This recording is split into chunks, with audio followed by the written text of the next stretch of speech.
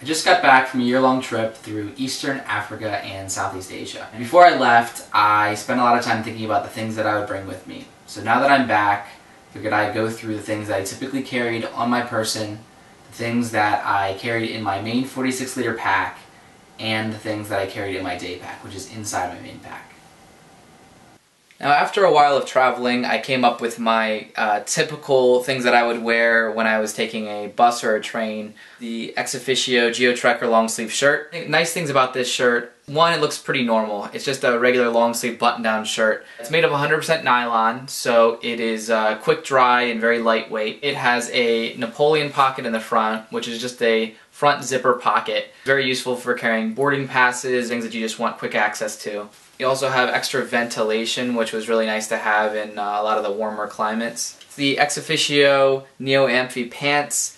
These are nylon, so they're quick dry. The PackSafe Cash Safe belt. It has a long zipper pocket that you can stuff a few bills into. The buckle is made of plastic, so it's safe for airport security. These Scotty Vest travel boxers have two pockets, one in the front and one in the rear, which you can carry a passport in, you can carry a phone in. With this in the PackSafe belt, you can avoid a hip pack style money belt. And lastly, the Chaco Z1 sandals. These are really multi-purpose. They allow me to go hiking in them, go in the water with them. To go through some of the things that I typically would carry on me. The first is the PackSafe 100 travel wallet. As you can see, this has a security chain. Unlike leather, it can get wet. It has a small pocket here, which I would typically carry SIM cards in. The main pocket here is large enough, and it has a divider in between, which is nice if you're going between countries. And then a zipper. It also has an external zipper for change. A small little notebook. It was handy for writing journal entries. It was great to just be able to jot something down really quickly and easily. On this keychain, I have a Inca pen. It expands out into a full-size pen. It was handy to have during border crossings. A lot of times they don't have pens for you. As far as the camera, a Canon S95. The good thing about this camera, if you just want to point and shoot it, it'll do that well. The big selling point for me was that it has full manual controls over aperture, shutter priority, ISO. The other thing I have on this is a PackSafe camera strap. This lanyard detaches, and I can have another one of these on another item, and it's slash proof, so it's just nice to kind of be able to loop it around your belt or something and not have to worry about someone pickpocketing you. Using the Galaxy S3, I can plug in a thumb drive, really anything that's USB into this. I really liked having that functionality. Internet in a lot of countries, very cheap compared to the US. I would just carry a spare battery with me. Of course, headphones, these are just earbuds that came with my Galaxy S3, have a little microphone built into them. This is a 16 gigabyte thumb drive with a lanyard on it. If everything was stolen, I'd still have my pictures. This is a Timex rugged watch. It has a vibrating alarm clock, so that was really helpful for waking up in dorm rooms. So this is the bag I decided to take with me on my trip. It's the Osprey Porter 46-liter backpack. It's a good size, it's carry-on compatible. It has these compression straps. It also has hideaway backpack straps. These can be tucked inside here if you want to check the bag, and it has a waist belt, which can also be tucked away. Now, I noticed that the back structure here wasn't very strong. It actually started to crease if I didn't, put the weight in the bag correctly. So I decided to add a little bit of extra support. I bought this little, this kind of plastic board from a craft shop, so that kind of fixed the issue for me. Now, in the top of the bag, a few things. So first, this is just an Amazon electronics bag that you can put a camera in, but I have a padlock in here, and I use this padlock all the time. So I use this for lockers. I'd use this if I wanted to attach this bag somewhere, tie it down. So really recommend a combination lock. A really cheap basic alarm clock. This is a Flexoline clothesline. You can pinch the clothes into here, so you don't need any clothesline clips or anything. And this is an REI rain cover. And lastly, I have this little Purell attached inside. On the outside I have this clean canteen. You could keep Chex Mix or something in here. It fits like a regular size 20-liter drink. Here on the outside still, there is actually a little zipper pocket. So this was really nice just because it lets you hold documentation that you might occasionally need. I just kind of tucked it into here. It's not really noticeable. It's kind of like, it looks like a little secret compartment. This is a REI TSA compatible cable lock. Now this is my day pack. This is a SeV Microfleece Hoodie. A lot of times buses, even in warm areas, they turn the AC on really high. It has a lot of extra little pockets on it, really comfortable.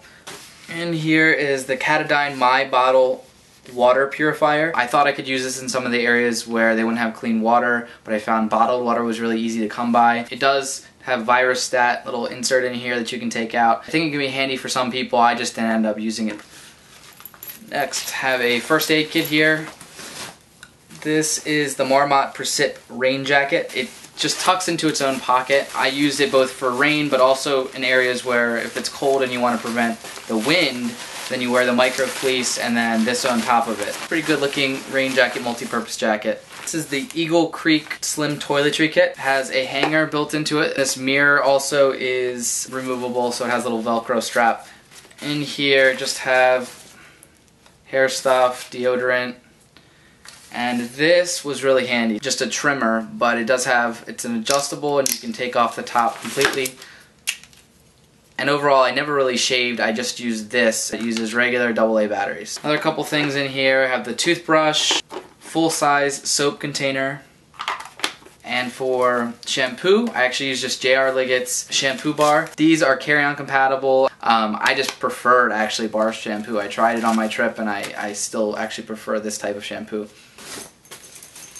I use Eagle Creek packet cubes to organize all my clothes. In this is called the half cube. I would keep a towel. This is one of the kind of quick dry towels. These are the ex officio boxers. 4 to 5 of these was plenty. These are just running shorts. They can also be used for, like, you know, on laundry days. For socks, I recommend kind of the smart wool style socks. So I have 3 small pairs of these and 2 longer pairs. And the nice thing about this packet cube, this is the, again, the half size cube, but it also is the version with 2 compartments. So when things would get dirty, I would throw them in the other side, and this is, you know, separated from this zipper pocket. Now in my full size cube, that's where I keep all my shirts and pants. I have a free cotton shirt that I got at a hostel.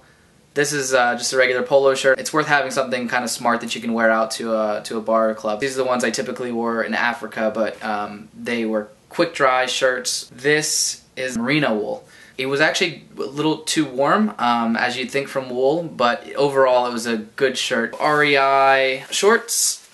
These are Columbia pants.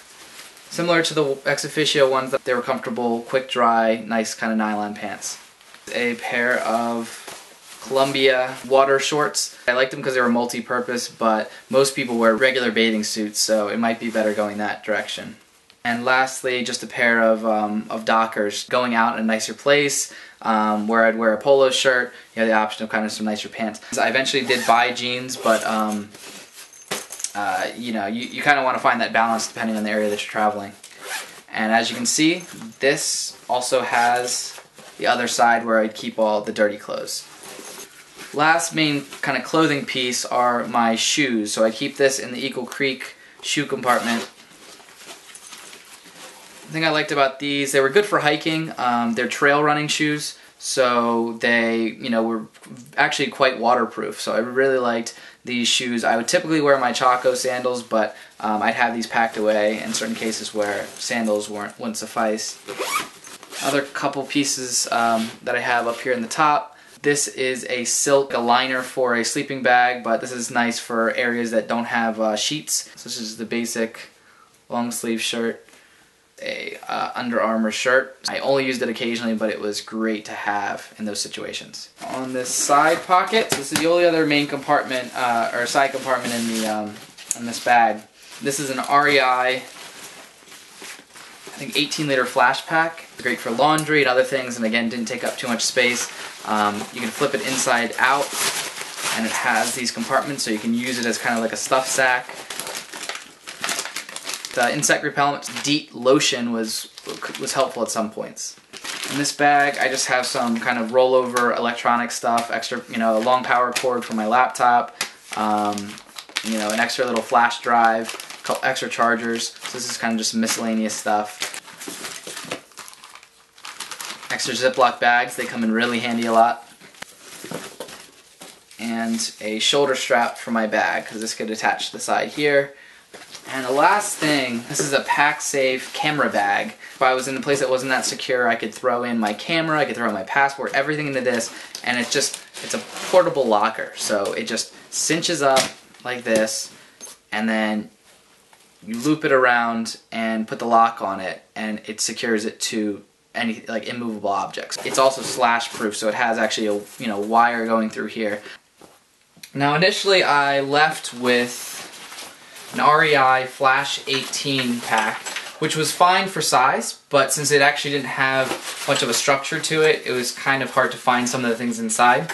So while I was traveling, I just picked up a regular backpack, and inside here I have a 13-liter Sea to Summit Evac dry sack. The nice thing about the Evac version is once you seal everything inside, you can just push the air out of it, which prevents having an air bubble caught inside. And the 13-liter size of this dry sack was perfect for my 13-inch MacBook Pro. It gave me a little extra functionality when it came to doing some photo editing. It had a great screen size in my opinion, and it also has a CD drive. The other thing that you'll notice is that it has a leather protector on it. It covers up the Apple logo, draw a little bit less attention, and it has a little bit of cushion to it. The only other item I have in here is the Google Nexus 7. It will allow you to back up photos online, it will allow you to web surf, and you can plug in extra things into it. So I can plug a flash drive into this. In my front pocket here, I kept the Goit design utensils, and as you can see, it's a spork and a knife. I keep canned foods with me sometimes in my bag on a bus trip, and this is perfect for that. The knife is sharp enough to cut through small fruits. The UltraPod tripod just slides out like this.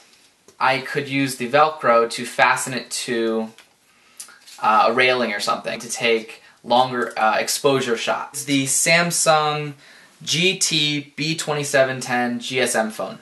It's a waterproof and shockproof phone. Basically it has like a very light version of Google Maps, so it has the GPS integrated into it. It has a very basic camera. It has a torch as well, which came in very handy in some of the areas with unreliable power. If you don't want to travel with a smartphone at all, this is a very good compromise. I also have this Buffalo Technology portable hard drive, a place to back up my photos, to have a couple movies and documents. So it's shockproof, and it has an integrated USB cable. This is an OTG cable, which would allow me to plug a standard size USB into the Nexus 7 or into my Galaxy phone. And attached to that, I have this SD card adapter. So I could take my memory card out of my camera, plug it into this, plug this into my Nexus 7, and back them up onto the Nexus 7 and even onto the internet if I wanted, onto something like Dropbox.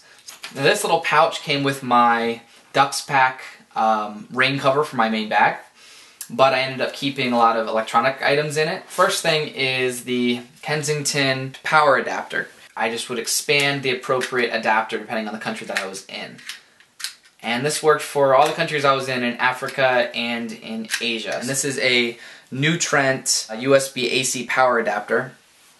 So this would just plug right in here, and this would give me 2 USB ports. It has an output of 5.1 volts, 2.1 amps. It's a pretty quick charge. This is the Griffin USB adapter kit. USB to micro USB, USB to mini USB, USB to Apple. I could plug any of my devices in without having long cables with me. I just had this one extension. This is a backup battery. It would allow me to charge a phone a couple times. The last thing here is my power brick for my MacBook Pro. In this top pouch, I have one extra USB to micro USB cable, and this little keychain just had a set of small tweezers, a true key tool. It has a teeny little screwdriver, and more importantly, it has a bottle opener.